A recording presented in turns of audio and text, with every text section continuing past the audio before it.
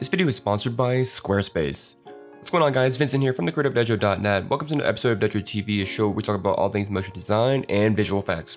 For our first set of stories, we have news from Maxon. They are adding 50 plus 4K premium tile textures to the Maxon Capsule Collection, designed to bring photorealism to artists' renderings by adding minor flaws and imperfections to surface of 3D objects. They licensed the Surface Imperfections Volume 1 texture library by David Gruer, which includes scratches and dust and specks, smudges, fingerprints, hairs, residues, and other real scanned surfaces, and made available for free to all Maxon 1 and Cinema 4D subscription members. You can find it in the asset library in the textures/imperfections category.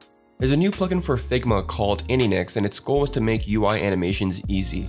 A lot of times designers and developers will design their UI in Figma and export them to different applications to create the animations. The tools attempt to keep everything in-house. They have a flexible keyframe and animation system where you can share animation specs with others to create consistent systems. There are animation presets, curve editors, and you can export your animations directly to Lottie files. Check it out down below. Also, RIP Figma for being acquired by Adobe. Charles Yeager with Premium Beat dropped a new video talking about Topaz Labs Video Enhanced AI. I've always heard great things about this software to upscale footage, since it uses AI models to intelligently upscale, denoise, and restore footage. It's interesting to see how it compares to Adobe's variant of this. You can use it to convert footage to higher frame rates as well and achieve slow motion effects, kind of like old school Twixtor. It's a great video comparison as Charles shows you exactly what the software can do and how it compares to other popular alternatives on the market. Check it out down below. The folks over at Adobe released a massive document titled Best Practices and Workflow Guide for Long-Form Episodic Post-Production. It's basically an epic guide for street experts and the lead Adobe engineers, talking about a wide range of things, such as how to configure and optimize your settings, best practices for offline dailies and workflows, and more. From what I've read, this guide in Premiere took a very long time to produce and contains a lot of gems, especially if you're a heavy Premiere user for the industry. Think hardware settings, proxy workflows, multi-camera editing, dynamic links, cloud workflows, and more.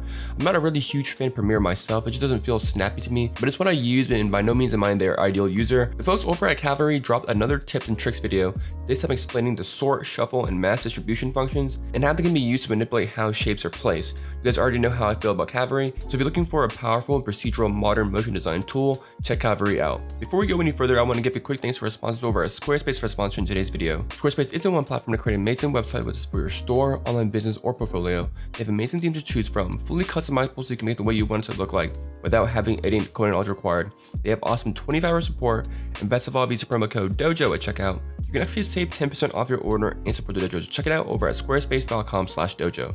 Squarespace, the #1 place to create an amazing website. Premium Beat is always dropping the free goods and assets. This time they released 25 free glass textures ranging from dirty to clean. The pack is filled with smudges and dust and water spots and other artifacts that were photographed from real-world glass. You can never have too many assets in your library, so grab them now and use them in your personal and commercial projects. If you've ever used the echo effect in After Effects to make trails and motion blur, you've probably noticed how unintuitive and complicated it can be to create simple looks. The folks over at Battle Axe made a preset and rigged up the effect to be a lot more intuitive, using some clever expressions so you can quickly dial in the number of frames and length. Everything is based on the on-screen motion that involves the position, rotation, scale, and even parented movement of the object. It's a free preset, so definitely check it out if you ever intend on using the echo effect. Elephant did a roundup of the top 10 free effect packs for Premiere Pro. Who doesn't like freebies? Add some of these packs into your stock arsenal. They include some CRT assets, God rays, lens, FX, Stranger Things titles, social media, track mats, falls, glitches, computer screen templates, and zoom transitions. Check out the video down below. If you've used the CC Toner effect, you need to check out this preset called CC Toner Plus by AE Cartographer.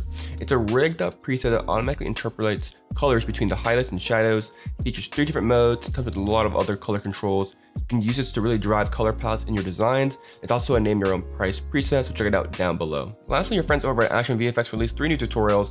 The first one is how to create this VFX lightning from Thor, Love and Thunder. The tutorial uses their free lightning pack, and you'll learn how to create intense glows, how to use electric arcs and beams, and how to composite it all together. Speaking of Thor, they have another tutorial on how to make the Thor flying hammer effect. You'll learn how to use frame dropping to make movements more intense and impactful, how to use tracks and masks in Mocha and AE, and how to remove objects in Photoshop. I also recently got into Stranger Things, and Action VFX also released a new tutorial on how to build the upside down environment from the series. Use it to build dark, horror, suspenseful, or sci-fi scenes.